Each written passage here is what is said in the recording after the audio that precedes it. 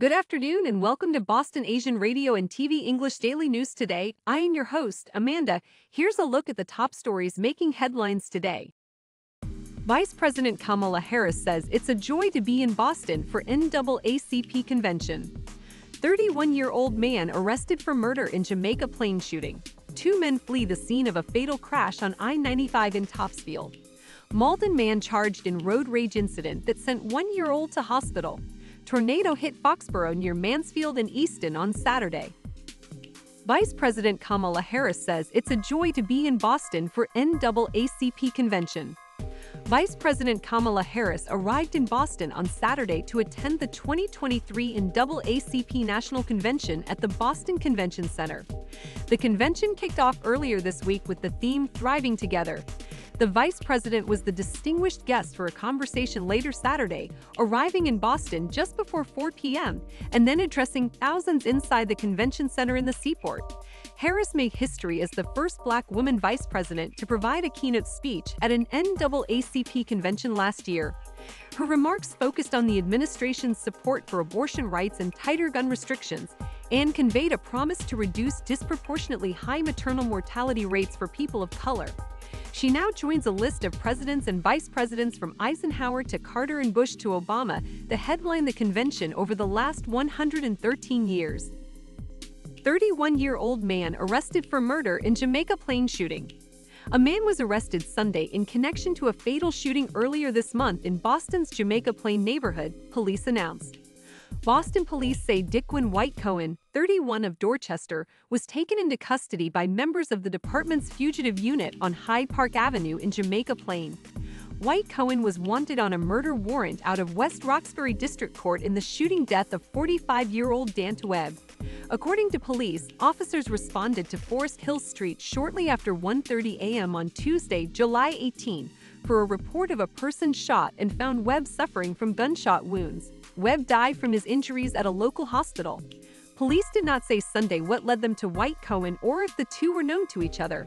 White Cohen will be arraigned Monday in West Roxbury District Court. It wasn't immediately clear if he had obtained an attorney. Two men flee the scene of a fatal crash on I-95 in Topsfield.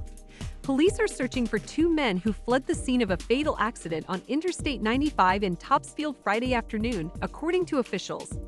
Massachusetts State Police responded to the crash involving three vehicles headed southbound, which left one person dead and another with life-threatening injuries. At around 4:17 p.m., a 2008 GMC Acadia SUV occupied by two Lynn men allegedly suddenly and rapidly decelerated and came to a stop around mile marker 71, State Police said in a statement. Guzman was charged with interfering with a police officer and booked at the State Police Newbury Barracks, police reported.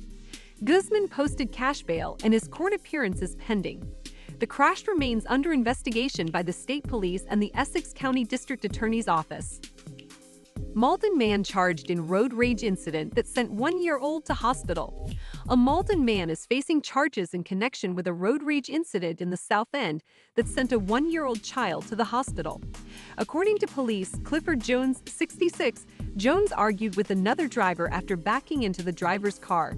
Jones then allegedly got a baseball bat and smashed the victim's front and rear windshield, causing glass to rain down on the victim's one-year-old daughter, who was in the back seat, cutting her. Jones then left the scene and the victim chased after him until police caught up with the drivers near Massachusetts Avenue and Tremont Street. Jones told police he fled the scene because after the accident, the victim began screaming that his child was in the car and chased him for several blocks. Police found an aluminum bat at the scene.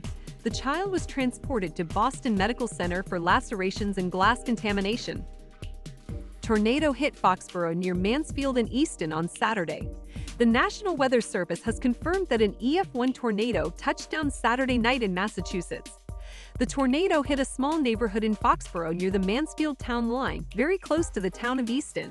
Its peak wind reached an estimated 105 miles per hour, with a path width of 25 yards and a path length just shy of 300 yards. One team that was surveying in Massachusetts concluded that straight-line winds or a microburst brought wind damage in Brockton, East Bridgewater, and portions of Easton, Mass. According to National Grid, there were approximately 200 Easton residents without power Sunday afternoon and crews were continuing to work to restore power to those affected. Anyone who requires a town inspection to restore power can call the Easton Police Department at 508-230-3322 and press 0. Stay tuned for more updates on Boston news as it develops.